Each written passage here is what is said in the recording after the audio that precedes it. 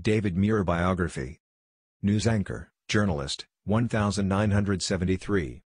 David Muir is an Emmy Award-winning American journalist and anchor of the nightly news show, World News Tonight with David Muir. He's also co-anchor of ABC News 2020. Who is David Muir? Born in 1973 in Syracuse, New York, David Muir is currently the anchor and managing editor of ABC News World News Tonight with David Muir.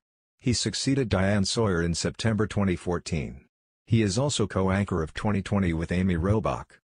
Muir has been with ABC News since August 2003, joining World News Tonight as a weekend anchor and chief substitute for Sawyer in 2011 and as a co-anchor of 2020 and 2013. Prior to his role at the national network, he was at Boston's WCVB and Syracuse's WTVH. In September 2017, under Muir's lead, World News Tonight broke a 21-year streak and became the most-watched evening newscast, which hadn't happened since Peter Jennings was behind the desk.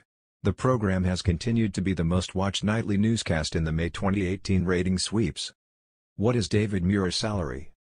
The World News Tonight host makes $5 million a year and has a net worth of $7 million, according to Celebrity Net Worth. ABC News. Muir started at ABC News in August 2003 as anchor of the overnight news show World News Now and then quickly became lead correspondent for the network. He was named the sole anchor of the weekend show World News with David Muir in February 2011, as well as being the main substitute for the weeknight World News with Diane Sawyer. In 2014, when Diane Sawyer switched focus to enterprise reporting and primetime specials, Muir took over the weekday newscast, which was rebranded World News Tonight with David Muir, as both anchor and managing editor.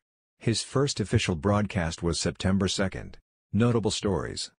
One of David Muir's biggest recent interviews was being the first to interview Donald J. Trump on January 25, 2017, after the president was inaugurated. Muir later told WCVB the interview was awkward. Muir was the only journalist to interview President Barack Obama during his visit to Cuba in March 2016 and to talk to Apple CEO Tim Cook when the company and the FBI didn't agree about unlocking the San Bernardino killer's phone. He has also interviewed Pope Francis inside the Vatican and then moderated a town hall with him, all in Spanish. Unafraid to delve into the heart of a story, Muir has covered news from Tehran, Mogadishu, Gaza, Fukushima, Guantanamo Bay, Amman and the Hungarian-Syrian border. He has also covered the Olympics Games, the 2008 Beijing Summer Games and the 2010 Vancouver Winter Games. Awards. Muir has won multiple Emmys, Edward R. Murrow Awards and Society of Professional Journalists honors. Besides at his alma mater in 2011, Muir has also given commencement speeches at Northeastern University in 2015 and at the University of Wisconsin-Madison in 2018. In 2017 Temple Adath Yeshurun in his hometown of Syracuse honored him with Citizen of the Year. That same year, he was named one of People's Sexiest Newsmen. Listen, I remember being the nerd all through middle school and high school. I remember interviewing my sister's friends with my microcassette recorder, so if there's anyone who finds reporting, particularly in this era, appealing, then I'm grateful, he told People. As for his career, Muir told Central New York magazine, I think I was always a curious kid. It's a business driven by curiosity. If you don't want to go out and learn about the world and see the place, it's the wrong business. But if you do, I've had an unbelievable front row seat. Early life. Born to parents Ronald Muir and Pat Mills on November 8, 1973 in Syracuse, New York, Muir knew from a young age that he wanted to be a broadcast journalist. When he was 10, he would mock broadcast from a cardboard box in his family's living room. By age 12, he made a habit of excusing himself from playing with his friends to watch the news at 6 p.m. I didn't care. I thought Peter Jennings was the James Bond of evening news, he told People. Muir's determination was even clear at Halloween, when he would put on a trench coat and dress as a reporter. As a young teen, he wrote a note to Syracuse's WTVH Channel 5 anchor Ron Curtis, asking how to get a job like his. I'll never forget, Muir told Central New York magazine.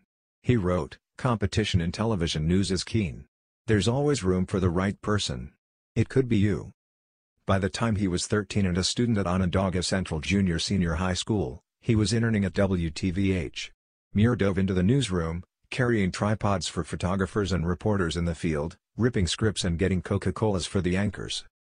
They had a growth chart on the newsroom wall where each summer and school break I came in, they'd mark me up on the wall and measure how much I'd grown and they would often joke about how many octaves my voice had dropped, He told Jimmy Kimmel in 2017. Education. Muir attended the Roy H. Park School of Communication at Ithaca College, where he was a journalism major and an anchor on a student newscast his freshman year.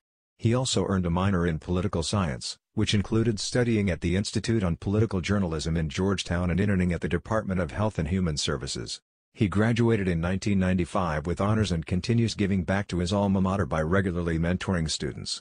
Muir gave the college's commencement speech in 2011. He was awarded an honorary doctorate in 2015, but don't call him Dr. Muir.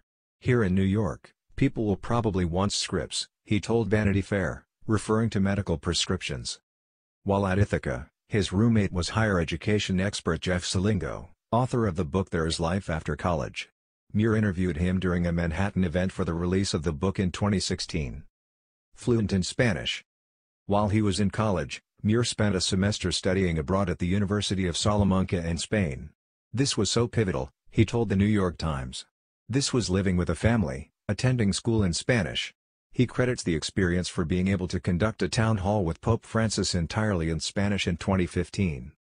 He has been sponsoring a scholarship for the study abroad program at Ithaca College since 2008. Early career. After graduation, Muir returned to Syracuse's WTVH as a reporter and anchor for 5 years. He reported from Jerusalem, Tel Aviv and the Gaza Strip following Prime Minister of Israel Yitzhak Rabin's assassination. His work earned honors from the Radio Television News Directors Association, Associated Press, and Syracuse Press Club. He then leapt to a top 10 market in Boston, as a reporter for WCVB in 2000. There, a story he did tracking the plans of the 9/11 hijackers earned him a regional Edward R. Murrow Award.